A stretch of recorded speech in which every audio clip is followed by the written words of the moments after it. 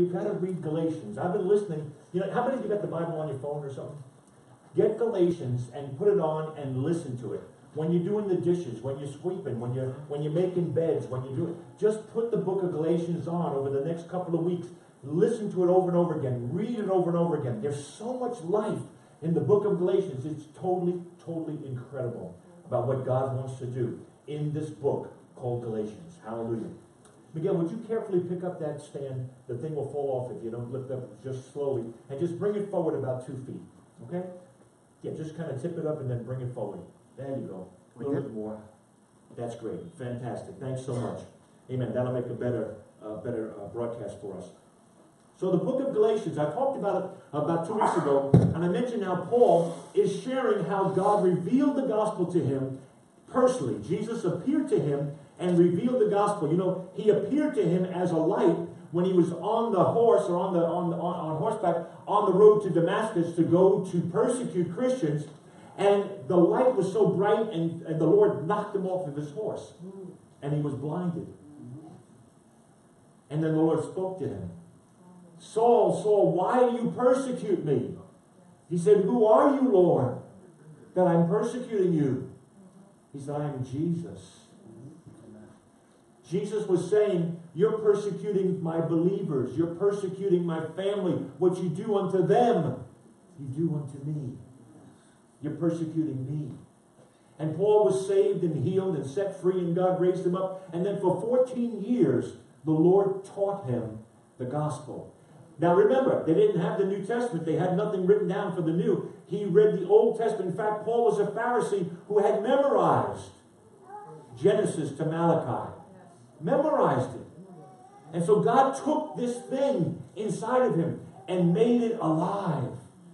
And so when Paul taught, he spoke with a conviction that he knew what he was talking about. In the first chapter, Paul says something in verse 6. He says, I am amazed. I marvel that you have so quickly left the gospel for another gospel. Because what was happening was a group of Jewish Christians who were known as the Judaizers. In other words, they wanted to make you Jewish to get saved.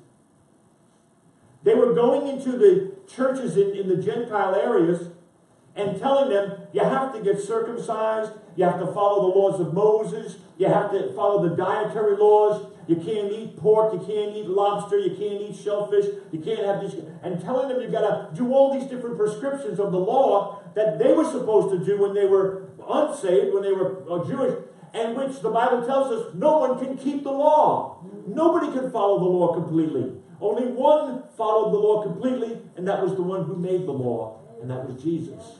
Amen.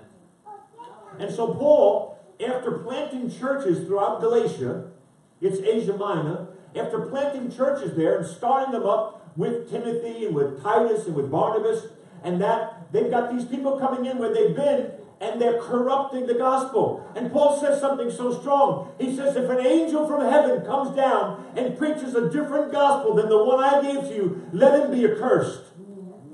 He said, I'm going to say it again. If anyone, any man, anyone preaches another gospel, let the curse of God be upon them. Because we have to understand how powerful the Word of God is, how important the Word of God is, and how we should know the gospel. So we're not swept aside into false teachings and fads. How much of the preaching of the gospel is preached today for money? How much of prophecy is given today for money? They've twisted the Word of God. And Paul says they are accursed. There's a curse upon them. I pray they repent and turn around and follow the Word of God, but I know that many of them won't because they love money. A man came to Peter and the others and said, I've got money. Let me buy this power you have, that I can lay hands on people and they can receive the Holy Ghost. Peter said, you and your money can go perish. That's right. You can't buy this gift of God. Thank God that man repented. He said, I didn't mean any harm. You see, he was treating it like it was anything else. But the gospel is the power of God for salvation, for eternal life, for those who believe. And so Paul is so upset. I can't believe that you're leaving the truth. And then he goes on in this book, in this letter, to lay out some of the truth again, and also some of the falsehood, the lies, and to show the difference, and to encourage them to come back to walking with God. I want to tell you, anybody who's walked with God, anybody who's backslidden, anybody who's turned away from God, pray the mercy of God upon them that they can return to the Lord and walk in the power of God. The Bible says, I am married to the backslider. You see, God doesn't let go of people. How many of you ever backslid? You can raise one hand if you did it once, two hands if you did it twice. Yeah, amen. We've all gone back. We've all gone back. We've all returned to our old ways. And yet God gave us another chance. By the way, this month of February, in the theaters, is a movie you need to go and watch. It's called Samson. It's a fantastic movie. It's made by Pureflix. They made God's Not Dead. They made The Case for Christ. They make so many great movies. God is doing so much in that company. What a privilege it is for me to know the COO and other top leaders in that company and be privy to what's going on. They send me information right away. I get the trailers of the movies before they're released to the public so I can share them with ministers across the country. But this movie, Samson, is fantastic. Samson is the message of a second chance. Amen. We need a second chance. Amen? And so Paul now starts to talk in chapter 2. He begins to get into things. And the first 15 verses, he starts talking about how the Judaizers are putting the Galatians, the people in the land of Galatia, the whole area, it's like a state, let's say. They're putting the people in the whole area into bondage again. And when Peter went to Antioch to visit the church there, Paul was there, Barnabas was there, and Peter was there, and Peter was eating with the Gentile believers. He was having lobster, and he was having ham sandwiches. He's doing everything just like God said, eat anything you want because it's all cleansed by the blood of Jesus. But then when some Judaizers came in from Jerusalem and they visited, Peter dissembled. You know what that means? It means he fell apart. And he left eating with the Gentile believers, and he only hung out with the Jewish believers. What kind of believers are separating into two groups and saying, oh, we can't eat with you. You're a Christian, but we can't eat with you. Because you're not fully a Christian because you're not Jewish yet. But if you become Jewish, then you can be a real Christian. And Peter, afraid of what they were going to say to others, afraid of his reputation. Now, wait a second. I mean, this is the Apostle Peter. This isn't 3 days after he's saved. This is 14 years or more later. He's been preaching the gospel all over the place. He's been healing the sick. His shadow touches people and they get healed and miracles take place. He's preached the first gospel message. Amen. On the day of Pentecost, 3,000 souls came to Christ. And here's Peter, and when Peter feels a little pressure coming on, what will they think of me? What will they say about me? He splits. So don't feel bad that you quit. Don't feel so bad that you kind of closed your mouth when you were talking about the Lord and somebody came by and you quit like, I better be quiet. What will they think of me? Don't feel so bad. You're in pretty good company.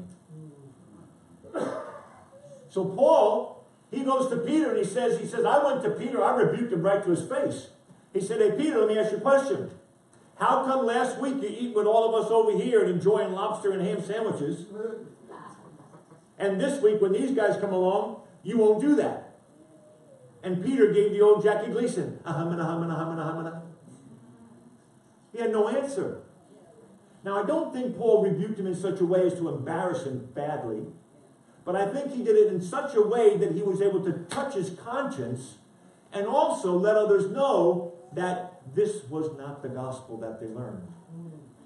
And so Peter straightens out, thank God. After that, we hit verse 19. And here's what he says. Let me read from verse 16. He says this. He says, knowing this, a man is not justified by the works of the law, but by faith in Jesus Christ. Even as we have believed in Jesus Christ, we have been justified by our faith in Christ. What does justified mean? Just as if I had never sinned. I'm justified by my faith in Jesus. That makes it just as if I'd never sinned. Hallelujah. So I sinned yesterday. I blew it. Did a big one. I did this or I did that, whatever you might have done. But when you come to Christ and ask for forgiveness, He justifies you again, and it's just as if you'd never sinned. So He says, by the works of the law, no one shall be justified. If we seek to be justified by any other means, then I'm destroying what I built. He says, but through the law, I found out that I'm dead. In other words, you can't keep the law, so you're under the curse of the law, and the curse of the law, the sentence of the law is death.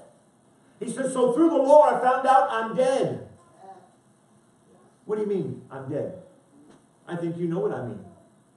Hey, buddy, I heard what you did over there. You're dead. What does he mean? He means you're as good as dead, because He's going to kill you. So Paul is saying, I found out I'm dead. Now, I'm not physically dead, but I might as well be dead, because the law is going to get me. The law is after me. And I can't be justified by the law. I can't keep the law and be okay with God. Nobody can keep the law. So why did God bring the law? We'll get to that in a moment. But He says here, He says, through the law I found out I'm dead. He says, so that I can live unto God. I am crucified with Christ. Nevertheless, I live. Yet not I, but Christ lives in me. And the life which I now live in my fleshly body, I live by the faith of the Son of God who loved me and gave Himself for me. That's the scripture we need to memorize ourselves. I am crucified with Christ. That means so much. How many of you ever had a complaining spirit? You know, you just complain and complain and complain. I can't believe it. Everything's happening to me. This is going wrong and that's going wrong. And my teeth are bad and I busted up my right hand. And I'm blind to this. And the car broke down. And I haven't got money. And then. You're not crucified with Christ. Because if you're crucified with Christ, you're dead. And if you're dead, you don't complain. That's right.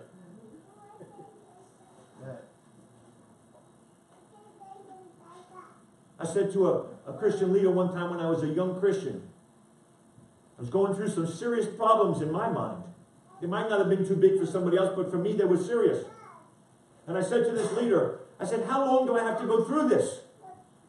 And he said, until it doesn't bother you. I said, no, I better get over it quick. I better get over it.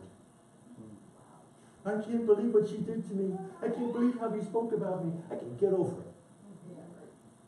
Get over it. That's my counseling. People don't like me to counsel them.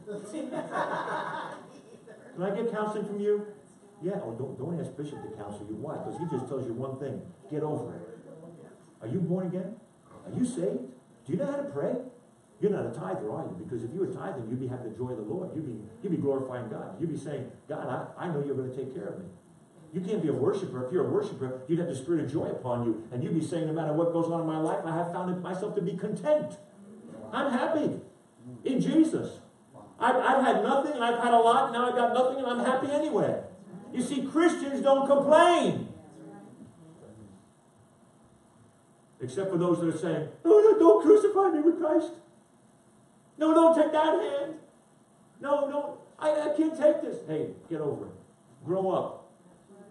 Shut up. Stop complaining. Quit your belly aching. However you want to say it. You have not shed blood in your walk with Jesus. Paul was able to say, I have been whipped with a cat o' nine tails 3 times. 39 lashes. I have been stoned and left for dead. They threw me off the wall of a city and left me there for dead. I've been shipwrecked. I've been bit by a snake, had a fever of 104, 107, died right there, but God raised from the dead. He says, I've shed blood. He said, don't anybody talk about me. I bear the marks of the Lord Jesus in my body. He's got scars to prove he's a Christian. He said, you have not yet shed blood. You got no right to complain. Wow. That's powerful. It is powerful. That's powerful. Ooh, we need the gospel. We don't need this namby-pamby, baby Christian stuff. Oh, that's okay. God will take care of it. What if he doesn't right now? What if he lets you suffer? Huh? Suffer? Yes. To prove that you have faith. Your suffering with joy, your suffering with praise proves you have faith. Because your faith is worth more than gold, which has to go through the fire to get purified. You see, now some of you aren't going to read the book of Galatians because you're not ready for this gospel. Yes, you are. Yes. I am crucified with Christ, nevertheless I live, yet not I, but Christ lives in me. And the life I now live in the flesh, I live by the faith of the Son of God. You know what that means? He doesn't say I live by faith in the Son of God. He says I live by the faith of the Son of God, which means that Jesus believes in you, and that's why you're alive. Amen. Jesus believes in you. Jesus gives you strength. Jesus is the one who lifts you up. Jesus is the one who heals you and settles you and strengthens you and gives you everything you need in life. You live by his faith, that's right, not yours. Amen. In fact, any faith you got, you borrowed it from him. Mm-hmm. That's right. You heard it and believed it. It was him speaking. We got to live by the faith of the Son of God. You see, because your faith is not enough. Jesus said, if you had faith the size of a mustard seed, what was he implying? He was implying you don't have faith. If he says, if you had faith, that means you don't have faith. Because if you had faith, even a little bit of faith, you could move a mountain. But you see, most of us have nothing but mind stuff going on. Mental assent. We assent to it. We accept it mentally. But man, when it comes to living it, many of us don't have faith really.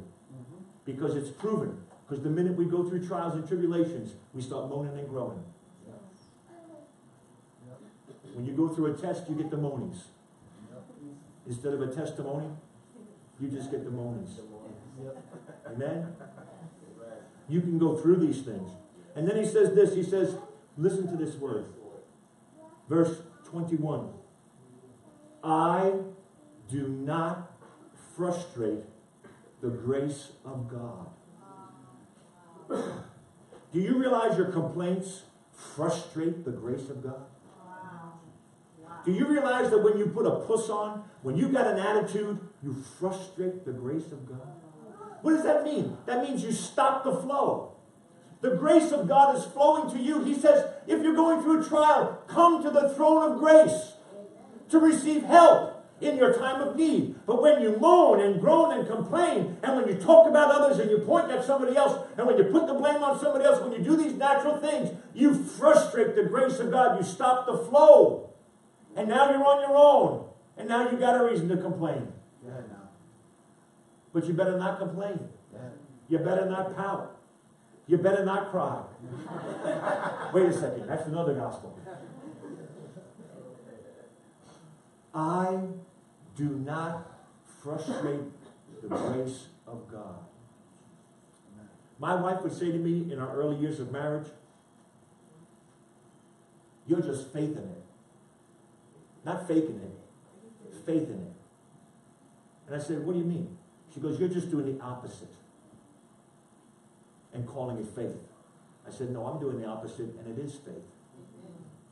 And you stick around with me long enough, you'll find out it is real. It's not fake. And I'm not making believe. I live this life. I live this life. I serve God. No matter what. I know he loves me.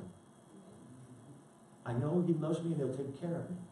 I know no matter what's going on in my life, he knows about it already. There's nothing I can inform him about. That's why prayer is so messed up. People think praying, got to tell God what's going on. He knows what's going on. When your kids tell you what's going on, and you know what's going on already, what does that do to you? Gets you frustrated.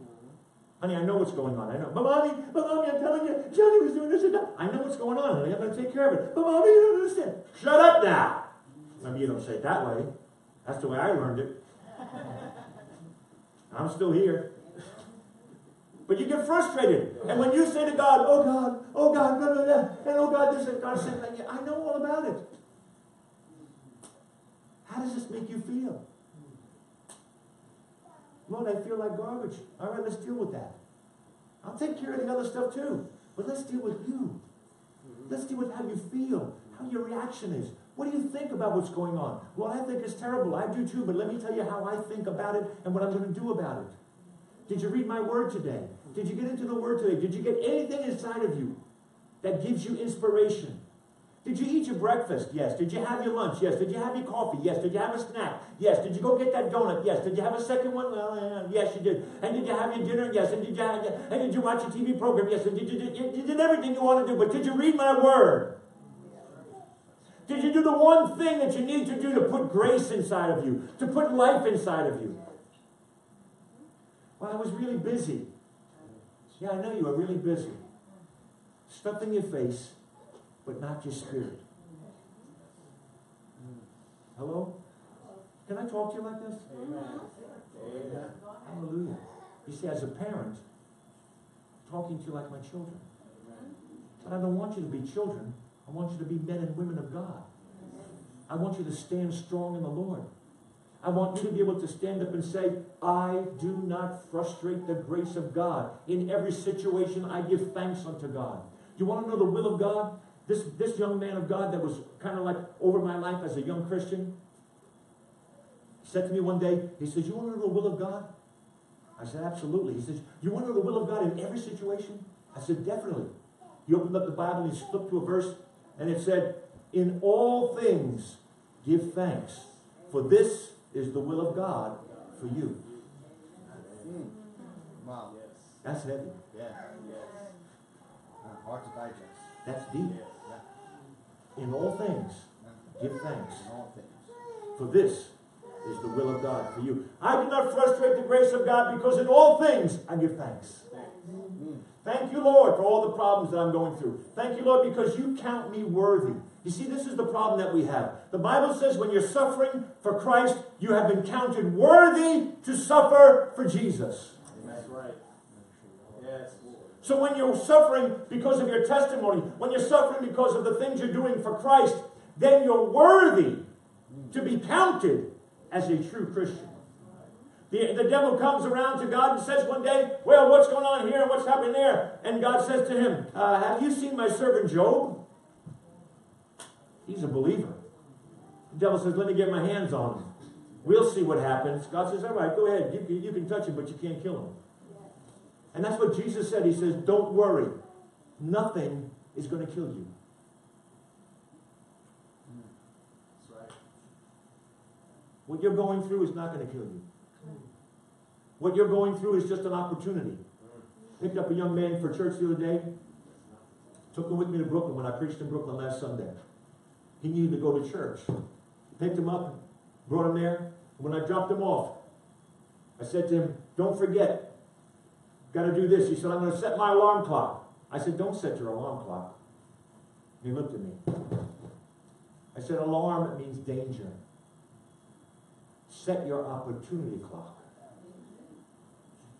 Because you have an opportunity in every situation to praise God.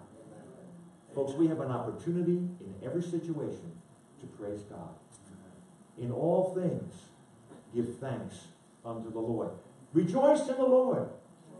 Always. And again I say to you, rejoice in the Lord. Always. And what will happen when you are walking with God like that? And the peace of God that goes beyond understanding will keep your heart and your mind in Christ. Amen? Amen. Amen. Would you stand with me and pray today?